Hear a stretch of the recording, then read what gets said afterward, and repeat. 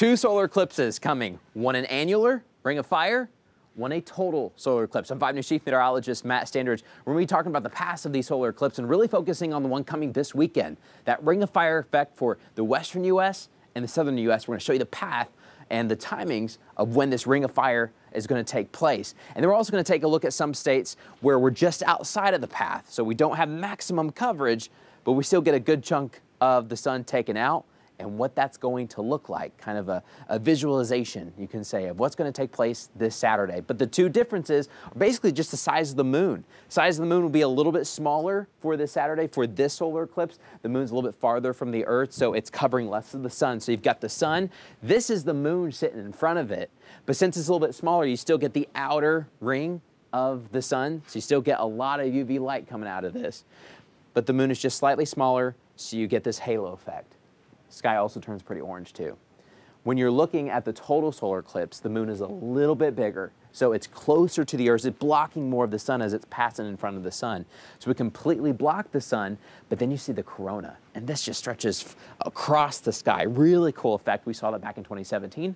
We're going to see it again for 2024. Arkansas and Oklahoma, we're in the direct path, at least for parts of Arkansas and Oklahoma. That's coming up. That's the total solar eclipse. It's crazy that just a small difference in the moon can drastically change what you see with your eyes. All right, so for this annular eclipse, where is it going to take place? This black swath shows you the path where we're going to get that maximum coverage, and the red line is definitely maximum coverage, where you can get the ring of fire effect for longer. You get away from the path.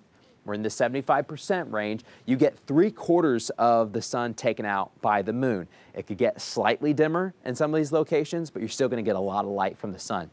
Then we also have the 50% swath, so just half of the sun will be covered, and then even less once you head into the northeast. But if you want to see that ring of fire effect, you've got to be in this dark swath here. Now let's talk about timing and where it's going to be throughout the day on Saturday. So we have all times in Central Time. So if you're trying to wonder for Oregon, you got to go to Pacific Time. So you got to knock 2 hours off. So we're starting there closer to 9:15 in the morning, coming in just south of, just near the Eugene area, south of Portland.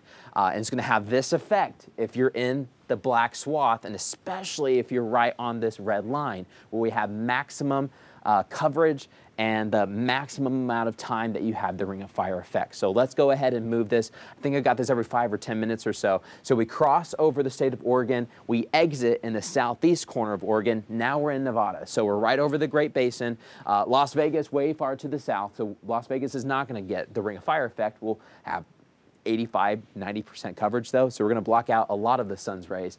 Here's Tahoe, Carson City. Here's Salt Lake coming into Utah after 11:25. So we pass through the state of Utah, saying just south of the Salt Lake. We go right over the Four Corners region. If you guys have been there, cool location, you got the monument there.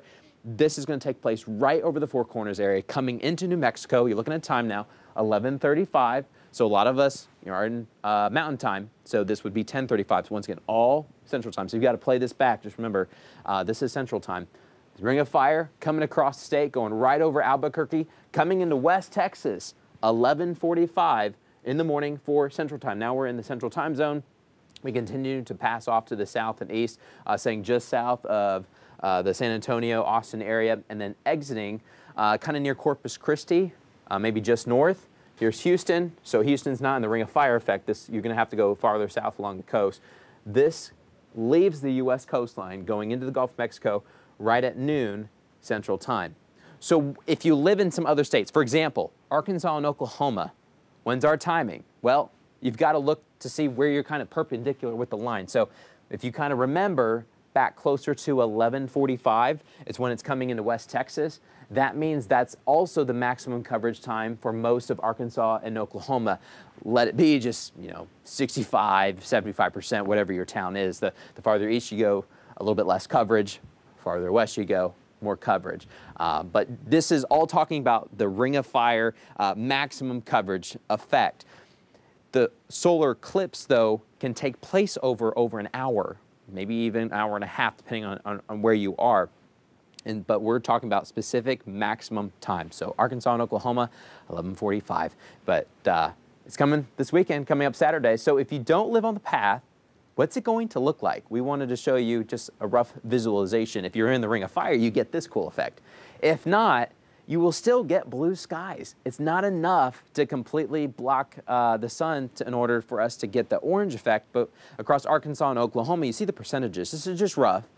Anywhere between 60-ish to 70-ish% coverage in the state, 70-ish closer to the state line, 60-ish closer to Mississippi River. You get this chunk taken out. It's going to be kind of on the right-hand side of the sun, if you could say that. As the sun is moving up in the sky, the moon kind of passes this way. So we'll be watching that, almost looking like a crescent moon there. In Oklahoma, 70 to 80% chance or a coverage for the sun being taken out by the moon. So you still get a lot of light. And if you want to see this, you still have to put the solar glasses on. You still have to put the solar glasses on for the Ring of Fire. The only time you can take solar glasses off is that total solar eclipse that we were talking about earlier. This time, any American, you've got to keep the glasses on, because even this can hurt your eyes. This is enough light to burn those retinas. So 60, 70, 80% chances.